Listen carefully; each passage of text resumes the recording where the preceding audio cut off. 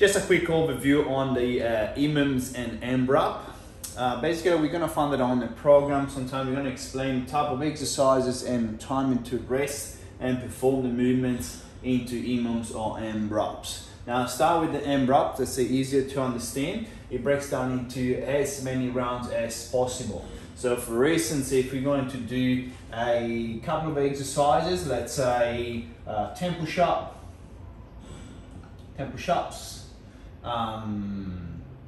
10 goblet squat, and let's say 10 calories ski egg.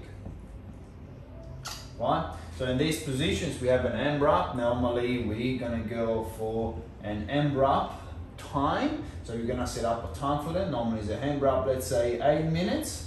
So you're gonna perform as many rounds as possible, or these 3 movements, resting just as much as you need for 8 minutes total.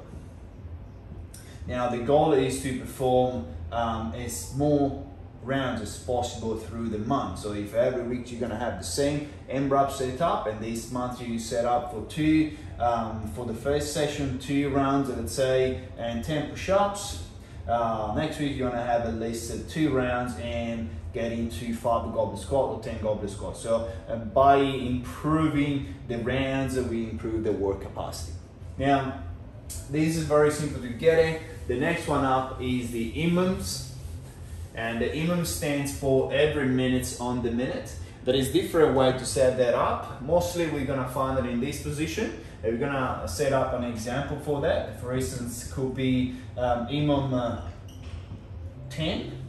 So we're gonna go for a total amount of 10 minutes. And we can set it up for instance 2 movements. And we're gonna do, let's say, A and B. On the A, that will be in the odd minutes. We want to work, let's say, in the push-up, as we said before. We're going to do 10 push-ups. And in B, we're going to work on, let's say, max hold plank. Basically, what happened here in the first minute with a running clock, you're going to perform 10 push-ups and you're going to rest the rest of the minutes. In the second minute, as soon as the minute starts, we're going to hold our plank. We're going to try to hold it for as long as possible. We're going to rest every single minute only when we complete the tasks. For instance, if we go 10, we're going to have, for instance, 35 seconds left. We're going to rest at 35 seconds. We're going to increase the volume to that up to 10. And we're basically increasing the exercise. Normally start a little bit easier. The first 2-3 rounds they'll feel pretty good, and then we start fatiguing and then start getting harder.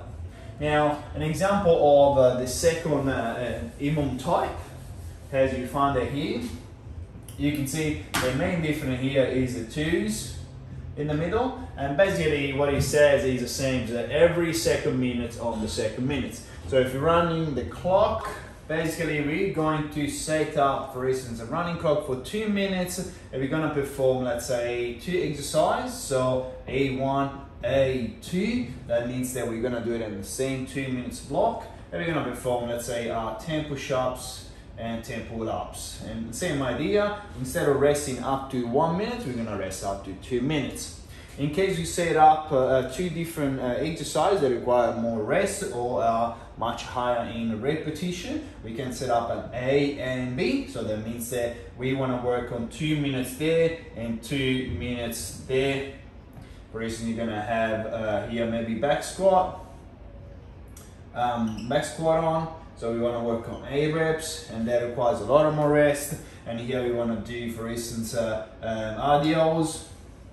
And then there we're going to rest the rest of the second minutes.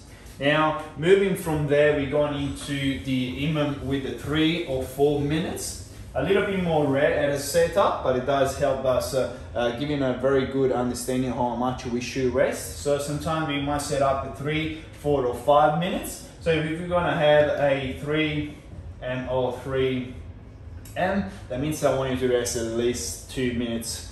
2 minutes and a half. So in this case, if we set up, for instance, let's say barbell deadlift, we're going to perform, for instance, 3 reps. And these might be a very high intensity, so we work on 80% of 1 RM. So let's say quite heavy, so I don't want you to rest the rest of the time. So we're gonna perform the 3 reps and then literally gonna completely rest, and we're gonna rest the 2.5 to 2 minutes and 40 seconds left.